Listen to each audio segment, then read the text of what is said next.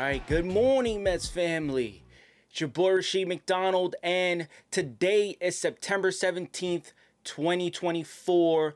And last night, the Mets took on the Washington Nationals in the first game of a three-game set, and the offense seemed to be pressing a little bit. We're going to get into the highlights in a little while, but Francisco Lindor, before the game, had some comments on his injury. I should be back. If he turns the corner quick, I could be back pretty soon. If not, then it'll be a little longer. But I should be back hopefully before the year ends, and hopefully it's sooner rather than later. Best case scenario would be playing against the Nationals. I don't know how realistic that is. We'll see how I wake up tomorrow. So with this news, you have to believe that Francisco Lindor will be on the field for the Phillies series and the Braves series. I mean, we wouldn't get to this point, or we wouldn't go to this length of getting MRIs or making sure everything's clear, going out there and saying something that isn't true. I don't think that's in Lindor's character. He wouldn't go out there and say something that isn't true. He is going to try to be on the field for those two series. I think that it is wise to say, hey, let's try to survive this national series without Lindor, have him rested and healthy and ready for the Phillies and the Braves. We're going to talk a little bit more about what everything looks like in the wild card standings. Let's get to the highlights. Nationals looking to play spoiler at Citi Field on Monday night, and Jose Tana goes to the opposite field for the lead. 1-0 Nationals. Bottom four. Bases loaded for Mark Vientos, and he hits a dribbler up the third base line, and Jake Irvin makes the play to end the inning with the roar.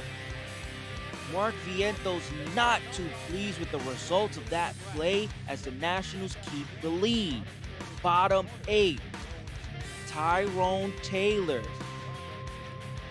hits a double to lead off the inning and get the Mets into scoring position early. Mets in business for OMG. Jose Iglesias hits it right back up the originator, and he is going to be safe at first as the pitcher can't make the play. Iglesias is hype, bench is hype. Edwin Diaz on to keep the game tied at 1, and he strikes out Tana to keep the game tied. Bottom of the 10th. 3-1 pitch. Line left field, base hit to the corner. Marte wins it for the Mets. The Mets will win the game 2-1. And tonight, Tylor Megill is on the mound. And for the Nationals, they have Mitchell Parker, who will be on the mound for them. Tylor Megill has to continue to build on what he's done the last two starts. Go out there, quality innings. Give your team the opportunity to put some offense up. I understand the offense is sluggish right now. They're pressing. Right now, they feel the pressure. It's tough this time of year to play these games against these teams that you know and you feel that you should be beating. It's not easy. All this talk about strength of schedule, I don't like it because that does not matter. These are Major League Baseball players. These are professional athletes. They're going to go out there. They're going to compete. Even the Cubs are going to compete to make sure that they don't have the worst record of all time. So don't sit there and think that these teams aren't going to compete. Look at the Rockies last night. They competed. So don't sit there and think that teams aren't going to compete. Look at the way Jake Irvin, his motions, how he felt during that game. He felt that pressure. He was on the mound. He was doing his thing. The Nationals got a good thing with Jake Irvin out there, so don't sleep on that. So these are athletes. They get up to play the game. But this morning, I want to talk about something a little bit different. Let's change the tune a little bit, right? We're not going to talk about the Braves or the postseason right now. We're going to put a pause on that for a little bit. Because yesterday I came across a video featuring Crow-Armstrong, and he was talking about being traded from the Mets to the Cubs and how he felt about that trade that happened in 2021. And in the interview, he seemed to be pressing. He was a little bit uneasy, almost unsure of how to discuss it. Maybe there was some hard feelings or something else. I'm not really too sure. But I'm going to give him the benefit of the doubt because he was young when the trade happened. He was drafted in 2020, got traded in 2021.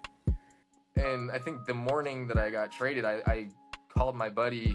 I called Vientos because I think we all thought he was going to get dealt. And we were like, hey, man, like, call me if anything happens to you. Like, good luck, yada, yada, I love you, because he's in Syracuse, and I'm in Florida getting ready to go to... Or actually, I think it was an off day, and I was getting ready to go see my parents and my best friend. We were going to go fishing and whatever, and it was just... Yeah, I didn't have it. I didn't have it. Not on my bingo card. So, I don't know how to answer this So, I'll be honest with you. Mark Vientos ended up being the first person to call me. I'm in the car on the way to go see my parents and my agent for lunch. And Mark and I left the conversation at call me if anything happens to you. So he FaceTimes me and I'm driving. So I was like, I'm not going to pick this up. But then I was like, no, I'm going to pick this up. Mark's out of here. This is wild, yada, yada. And I answer the phone and he's just blank stare. Didn't say a word. So I kind of reciprocate that and I don't say anything back. And I'm like, what happened? And in the background, he's in the clubhouse. I hear somebody go, Pete Crow just got traded. And I'm like, oh, so this was about me. And then all of a sudden, like, my phone kind of starts buzzing. And I thought it was a joke, especially when whoever said that said that. And then I called my agent right away, and I was like, "What in the world is happening? What are people talking about?" Yeah. So I'm going to give him the benefit of the doubt of being a little bit naive at the time, and maybe at the time when it happened, his actions were a little bit different, which is why it took him a little while to talk about it during that interview, right? So when someone gets traded, it's tough.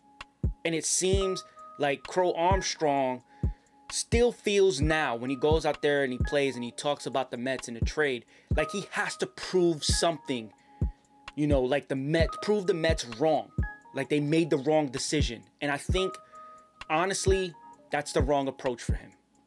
You know, he was traded for Javi Baez, a world champion, one of the best shortstops in the game.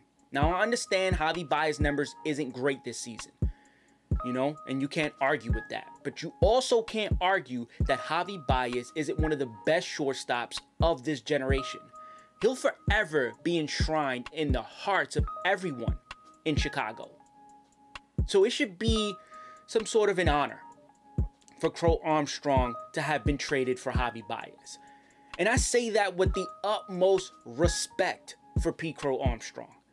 You know, I think he's going to be a solid player, you know. But I want to talk about something else.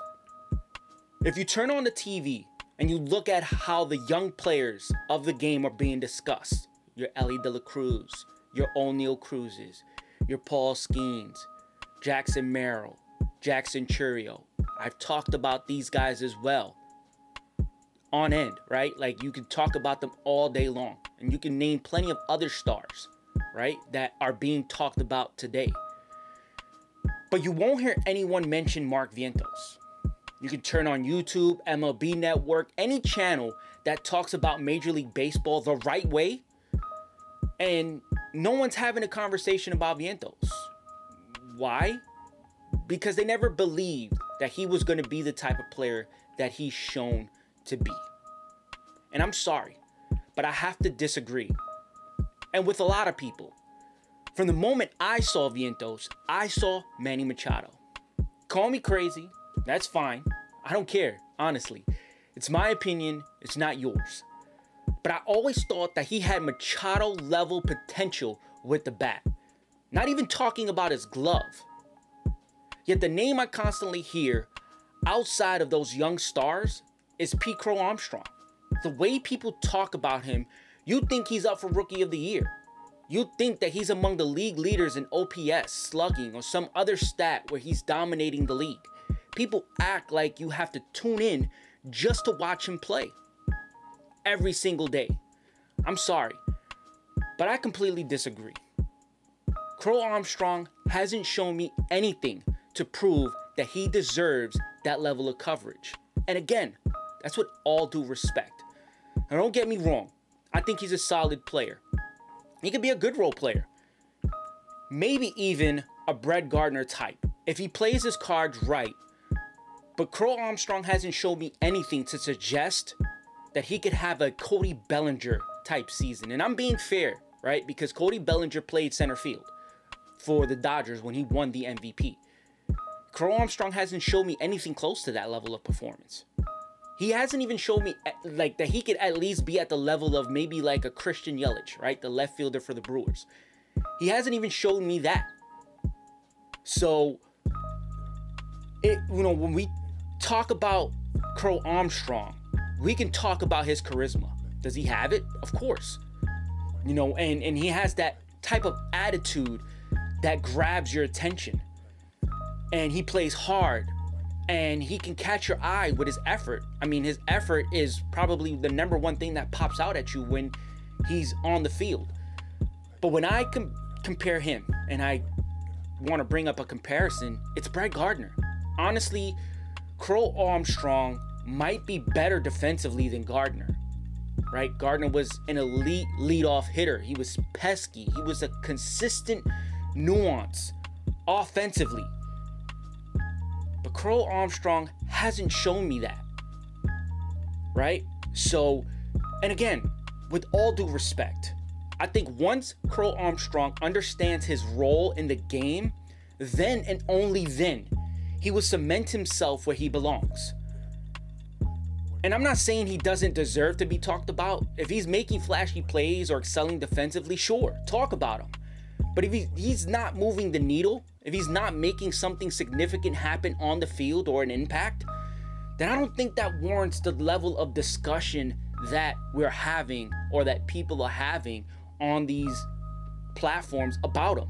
And again, with all due respect. Meanwhile, Mark Vientos is having the highest slugging percentage of any third baseman with at least 250 at-bats or more. Over the last 3+ months, he's been one of the best third basemen in baseball.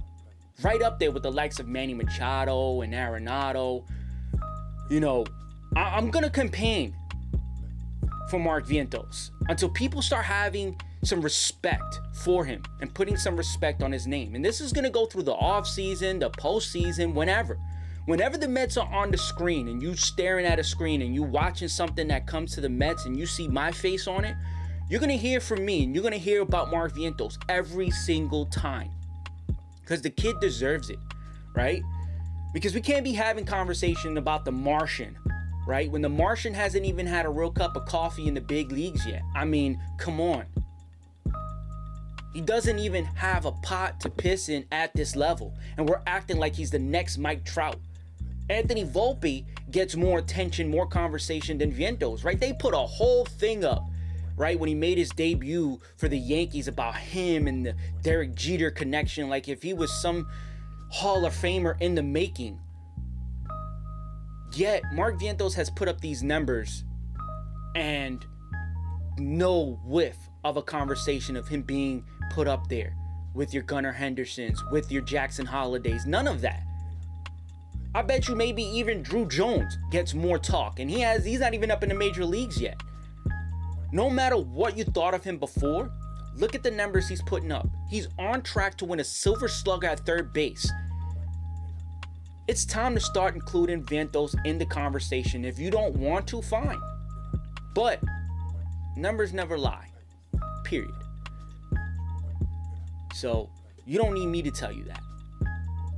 But we're going to keep talking about this as the season goes on, again, into the offseason, and whenever you see me. We're going to talk about Mark Vientos because he deserves it. You already know the vibes. Let's go Mets.